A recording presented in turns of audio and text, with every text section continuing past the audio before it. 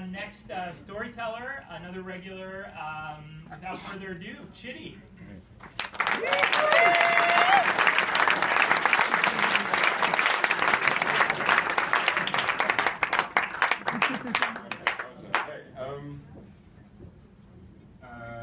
Yeah, I'm just revolving. A couple of things about revolutions that I've learned to understand over the years is that all revolutions, it doesn't matter which ones, they're two essential elements that revolutions need. Really simple. One is the right conditions, which is quite simple, and the second one is this sort of irrepressible urge for immediate change in circumstances. So that's what makes a revolution. The thing is, and I should say this to people, having these two ingredients doesn't always guarantee success. It means there will be a revolution, but it doesn't mean the revolution will work. So that's what you should understand. Now, in this whole thing of revolutions, you also have different types of revolution. You can have, shall we say, political revolutions, where suddenly, out of the blue, you have a leader, and everyone is saying, how did that happen? Where did this guy come from? And you all know it's because of conditions and the fact there was a need for change. Or you could have, shall we say, artistic revolutions, where you have an artist or a painter who used to paint like this and suddenly paints that way.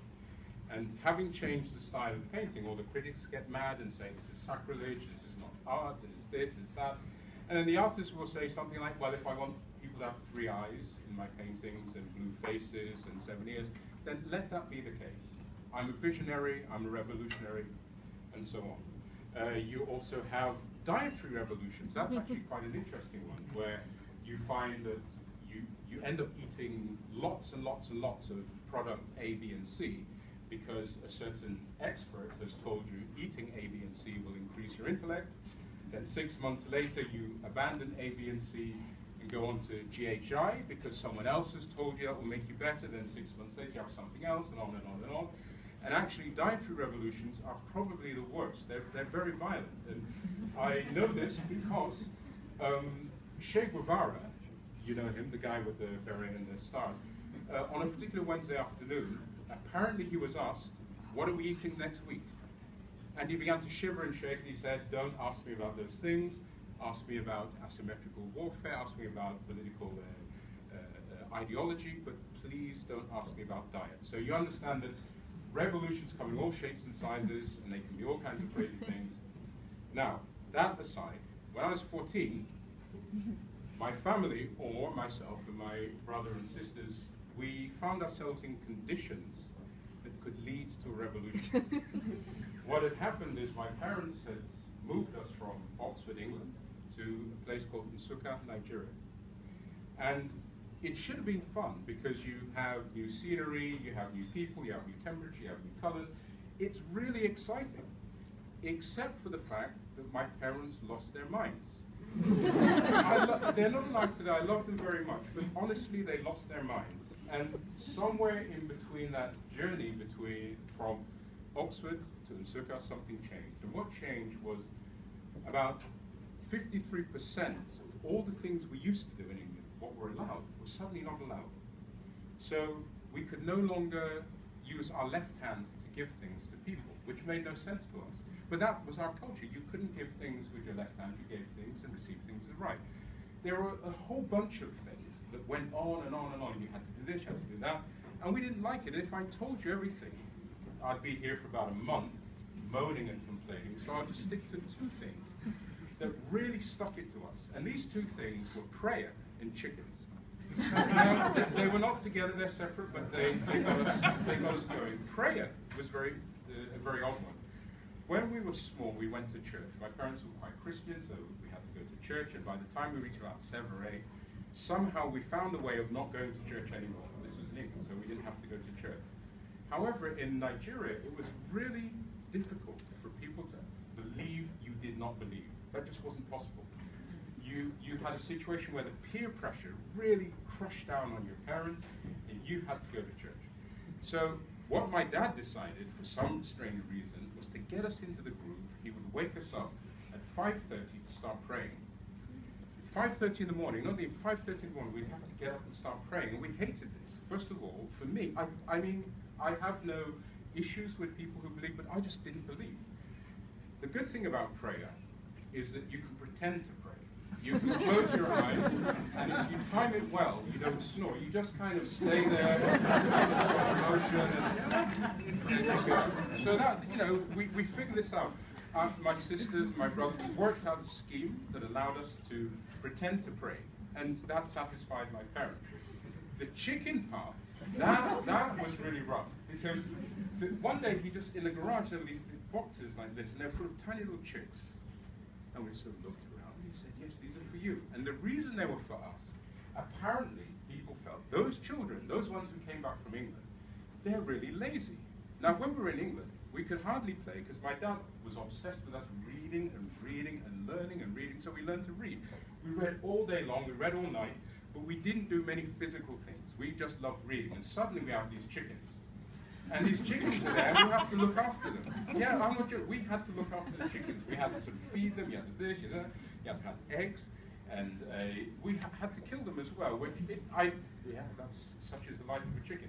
But we didn't like it, because you also had to get up really early, and you had to do a lot of stuff. I don't know if anyone's ever looked after chickens. If you look after one, it's bad, but a whole bunch of chickens, rows of chickens, we had to look after them. And we hated it, And so we began to plot and plan, because on the one hand you've got this 5:30 prayer, and then after that we had to go to do the chickens, and we just didn't like it. There was a slight problem though, that our rebellion, there were sort of little technical issues. For example, our pocket money came from the enemy. Our food came from the enemy, our beds came from the enemy, the clothes on our backs came from the enemy, the house belonged to the enemy, so you have this tiny little window of rebellion just in there. That's what you can do. So you have to work out your plans. You have to be really careful about what you do. So we began to scheme and plot. How can we break free of this horror? And we'd come up with one plan after another. We'd kill the chickens, no, because we'd get into trouble. And how do you explain this sort of slaughterhouse? Get away with that. Then we started thinking, okay, one after the other, we got illnesses. Every morning one would have some form of malaria that didn't have a temperature with it, until my mother cottoned on, and that was the end of that. So we're still there. About a month later, we're doing this, getting up, and chickens praying. It's horrible. And finally, something happened, and my older sister came up with this idea. If you have chickens and you kill them, you usually sharpen the knife, and it makes this go. Yes, it's like chickens die, sorry. You sharpen this thing, but whenever you sharpened it, all the chickens would start screaming. You can go, making all this noise. So we figured, hey, you could actually train a chicken to be afraid of something. And so the plan was to train the chickens to be afraid of our dad, so that they would attack him, and he wouldn't want the chickens anymore. Genius idea. We're young, remember? We're very, very, you know, we've got plans. So we started thinking, how do you make chickens angry? And it's not actually easy. Chickens are really, so we'd sort of throw things at them, and they're just like, yeah, right. Nothing would happen. And we'd try everything, and eventually we found what really chickens don't like. They don't like red pepper. Yeah? It doesn't make them angry, but they don't like it. So we figured that if you threw enough red pepper, into the chickens, and then my voice is now deep, but then it was a rather high voice. My dad's voice was deep, so if we sort of threw the pepper in, I'd say, and the chickens would think, oh, that guy with the deep voice. So then when my dad would go to check the chickens would attack him, and we'd be free of this horror. So that was the plan. Now the plan, in order to do this, you couldn't do it during the day, because we had a houseboy, and he was a bit of a rat. He was a nice guy, but he would rat on us. I don't know why, but he would always tell my parents what we'd done. It wasn't good. So you couldn't do anything during the day. So it had to be at night. And it couldn't be just at the beginning of night, because my parents were awake. So you had to do it later on, much later on at night. And so we worked out that around 1 o'clock was a safe time to grab this sort of jar of ground pepper, cayenne pepper, throw it over to the chickens while I'd be going, and then the chickens would think, oh, that's that guy, and so in the morning they'd attack my dad. Now, as with all plans, We all know this thing. It was a good idea at the time. It was a brilliant idea. So we get ready, and in the middle of the night, I get out of my bedroom, take my brother with me. He's really small. He'd do anything I said. He has no choice. Go to my sister's room. I said, hey, are you ready? Because we're going to do it. And they said, yes, we're coming. Keyword, yes, we're coming. So I ran out with my pepper, and I sort of felt a strange, I don't know, silence you could call it, a strange silence. And something came to mind, this cartoon that I'd seen from time to time. I don't know if anyone else has seen it, but you see a guy running, and the guy running has a face as if he's backed by thousands. He's running to the enemy. But you, the observer, you see that this man is alone. And it's all very funny. You know, it's a little cartoon in Mad Comics, and there are all these variations of this cartoon. And suddenly, I felt that way, but it was too late. Because I'm already on the move, and I'm getting ready to throw the stuff with the chickens. I'm even in James Bond mode, or even higher than James Bond mode. Because I can imagine myself sort of the kind of person that James Bonds, if they're in a cinema, would be watching. So as we watch James Bond was watching. And I was that person, sneaking around in absolute darkness with this stuff. And I was getting ready to do things. And then we have to pause. Because I have to explain something about my dad. And I think a lot of dads do this. I'm convinced parents take courses in how to tamper with their children's brains. And one of the things my dad did, there are two things actually. One was he was really smart, so that terrified me. The other one was that he could move without making any noise. Really, you'd be sort of somewhere, you hear the typewriter upstairs, and it's like, and then you'd go and do something, and suddenly he'd be there. You'd have chocolate in your hand, you wouldn't know what to say. And so the same thing happened. I threw the pepper over, it didn't even get over, so I threw it, and then suddenly, ah! My dad's there.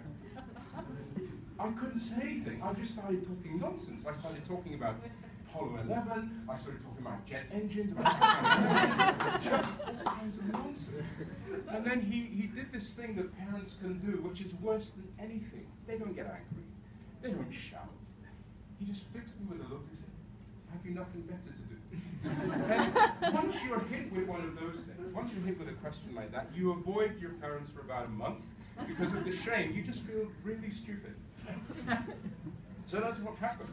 And basically the point I'm trying to make is actually not even about revolutions at all. It's not about that. It's about if you're dealing with people, if you're in a group thing, if you're dealing with people, and you say to someone, are you coming? And they say, yes, I'm coming. I suggest you wait. And then you know you have a team. And under those circumstances, revolutions will succeed. Without that, they fail.